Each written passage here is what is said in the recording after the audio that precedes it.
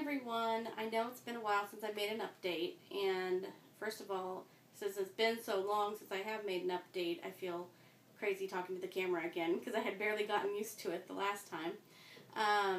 I guess I haven't made any updates because I really didn't want to get back on camera and say that I had failed at Weight Watchers, but that was kind of what happened.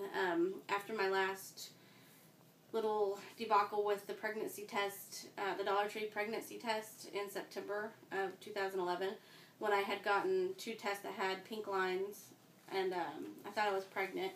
I kind of just got really depressed after that, and then I was trying to be on Weight Watchers, and then I just got off of it as usual, and I gained back all the weight I had lost, and got up to 227. I'm currently on Weight Watchers again. I've been on it for about 6 weeks now, and I kind of wanted to make a video before this, but I just thought I didn't want to get back on film in front of you guys saying that I weighed more than I did on my last update. So anyway, right now, I believe on the last video I made I said I weighed 217, and I currently am weighing 214 pounds right now. So I've lost 13 pounds since I started again. As a side note, you may wonder who this little baby is that I'm holding here. Or maybe you haven't been fooled. This is actually a baby doll that I made. It's called Reborning. I don't know if any of you all out there have heard of it. But what you do... Sorry, my daughter's on the other side of the camera smiling at me, so I'm smiling at her. What I did was I actually, through a friend of mine on Facebook, found this lady who does these reborn dolls. And I'd heard about it a few years ago. And what you do is you take a vinyl baby doll, and you can either strip the paint off of it if it's already been painted, or you can buy kits that have not been painted yet. And you paint them to look like real babies, and then you put weight in their body, like glass beads or plastic pellets or something, to kind of give them the weight of a real newborn baby. And I feel like I'm holding a baby, which is why I keep patting it. It's kind of just a habit, I guess. This is the first doll I ever made, so she's not as good as she could be. But we named her Allison Grace. That's what me and Daphne came up with. And let's see here. Her head moves. I did the hair. Let's see, Daphne. See if you can get it to focus on the baby. Her little headband's coming off.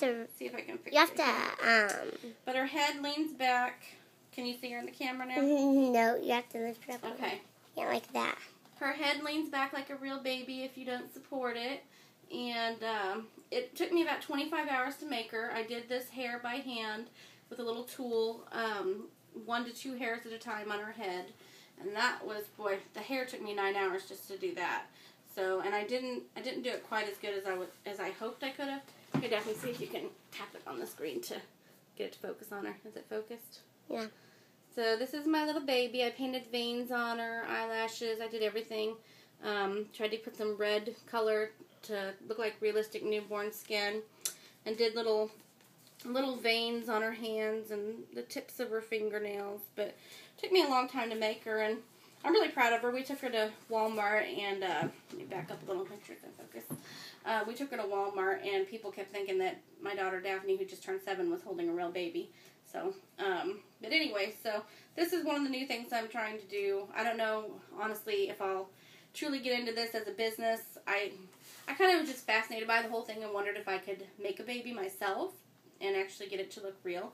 And apparently I did, since I had quite a few people at Walmart thinking I was carrying around a real baby. But it's neat because their arms and legs move around, and you can pose them into different poses. And she's got a diaper on, and I went shopping and bought her a bunch of little newborn clothes to do a photo shoot to kind of show her off on my Facebook page.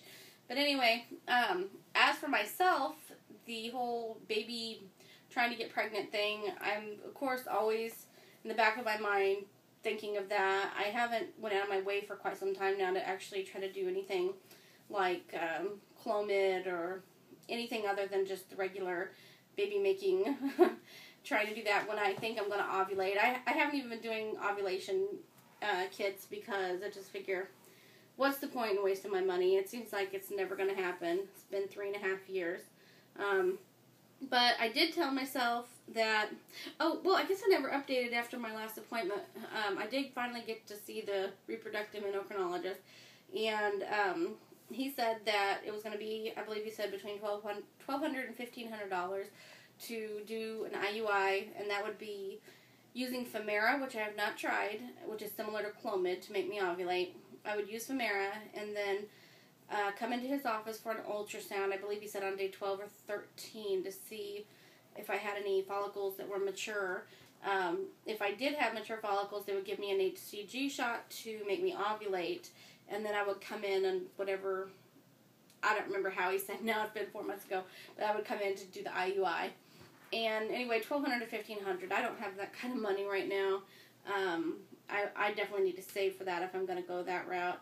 So I thought, since I haven't tried Femara yet, though, I thought about what I'm going to do is go back to my OBGYN who gave me the Clomid before. And I think I have like a $50 or $60 copay to see her. And then, which is not covered because my lovely insurance does not cover infertility.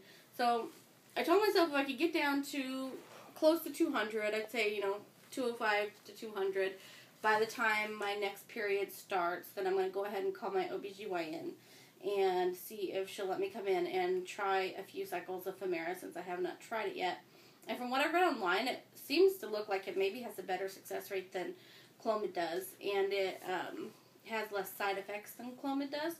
So I'm kind of happy about that because I always got really bad headaches when I took Clomid on like day 3 or 4, and it would last for like a full day and a half, and nothing would help to make it go away. So that's what I'm doing right now. I'm 214, trying to stay focused as good as I can on Weight Watchers.